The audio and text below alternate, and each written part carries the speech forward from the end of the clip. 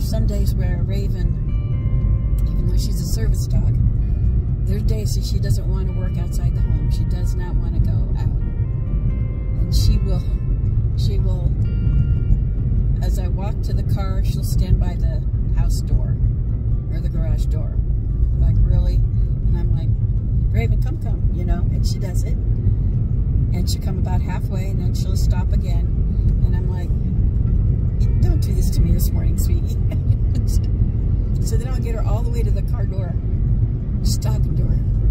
And she'll put her head in the car door, and then she'll turn and go past the car. I'm like, we are not doing this today, girl. She's so obedient. So when she shows her little bit of tail here saying, I don't want to go out today, Mom. It's too peoply out there. I don't want to deal with those. They make you anxious. You shouldn't be going out today, Mom. I don't want to go. So it's like, okay. So today, she definitely gets her cup of today. She just got right in the car without any issues.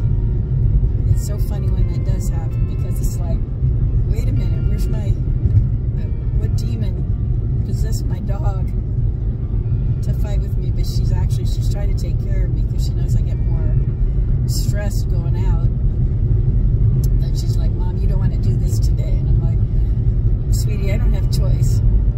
But sometimes I do. And those days when she acts like that, and I had a whole bunch planned, like I'm not just going to go to the pharmacy, I'm going to go here and then I'm going to go there, I don't do it, because she knows.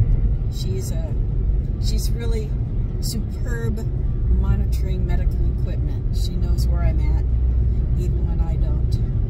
So I get done what I have to get done and go back home, and she's dead on, you know. Usually I'll sleep later, or she just is really good at picking up what's going on with me. So apparently I'm not having too many issues today, because she hopped right in the car. She's like, okay, let's go. Either that or she really wants a pup cup.